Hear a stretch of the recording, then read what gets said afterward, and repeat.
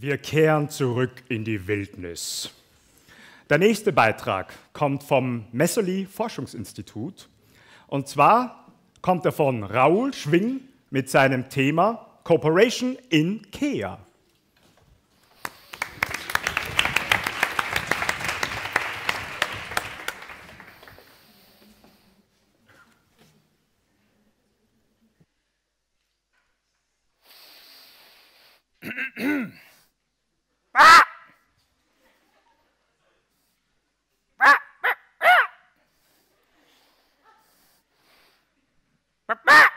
New Zealand.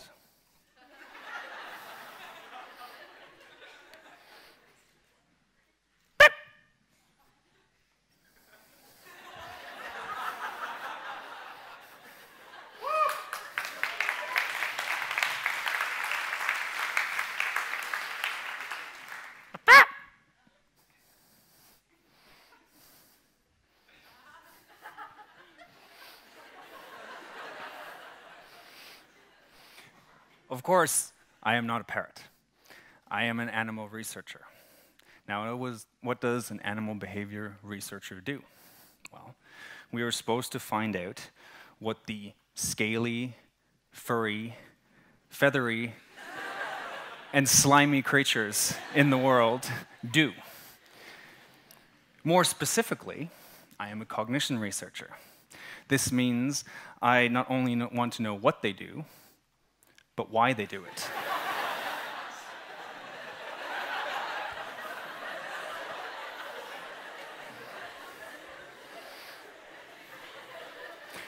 My research is not unlike that of human scientists studying cognition, or even psychologists. However, there is one major difference, one hurdle we need to overcome. We can't talk to them. We cannot tell them what we want. At this point, I would like to ask 4 volunteers to come down.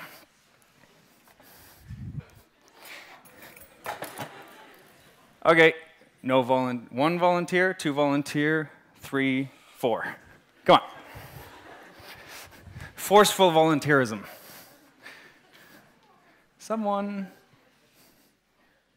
Yes, please.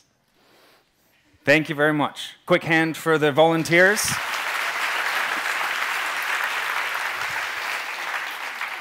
Okay, as you might imagine, I can't talk to them because these are Keas.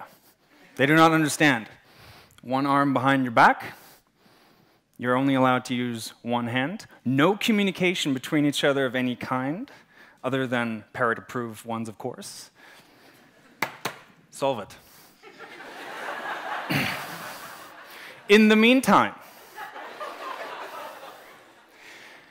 the reason why the topic is slightly different than what is in the program is because this is groundbreaking stuff. We are looking at cooperation in higher animals. Imagine you are this animal. Imagine getting instructions, but they're in every language but the ones you understand. Thank you very much. You can be seated.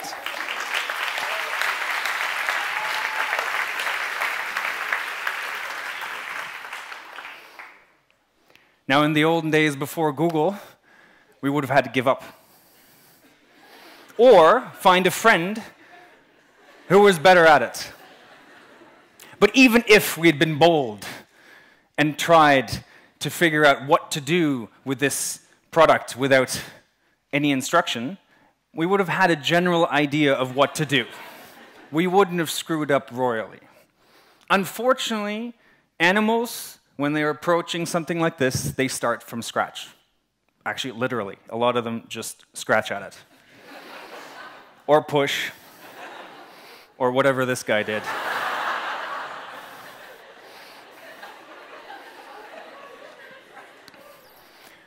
Cooperation is quite a common phenomenon in nature, as we can see here from 2 different sides of the same fight. It can be found in species as widely distributed as the macaques, the elephants, or even the whales.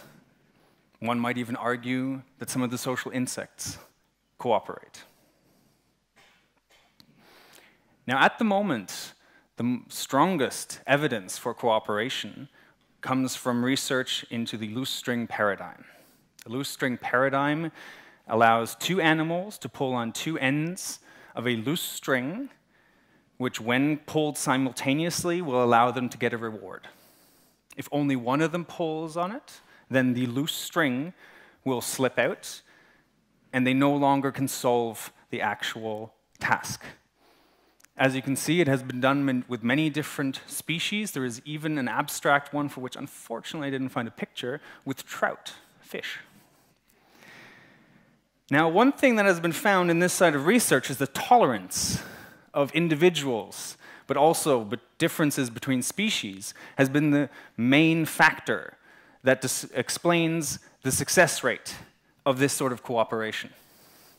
And the Keas, the parrot's eye research, have the ability to build up tolerance in a very unique and yet at the same time common way.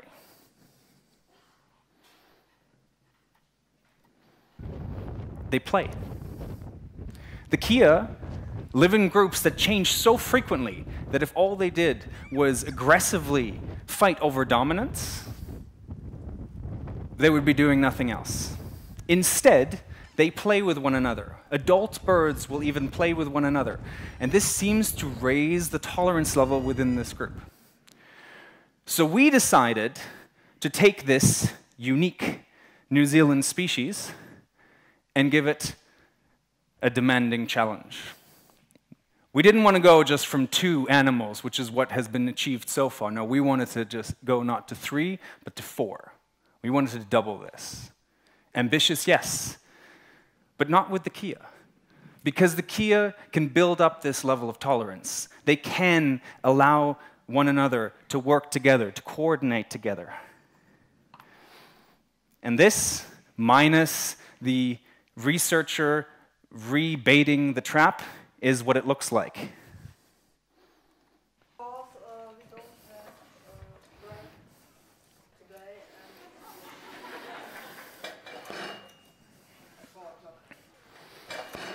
And they'll do this all day long. Now, not only is this a world first, but possibly it's unique in the animal world. Possibly this is the only species that has the right level of gregarity and tolerance to actually succeed in this sort of a coordination and cooperation task. And I hope that in the future we will be able to bring you more results like this, showing you how unique this species is and how wonderful nature is in general. Thank you.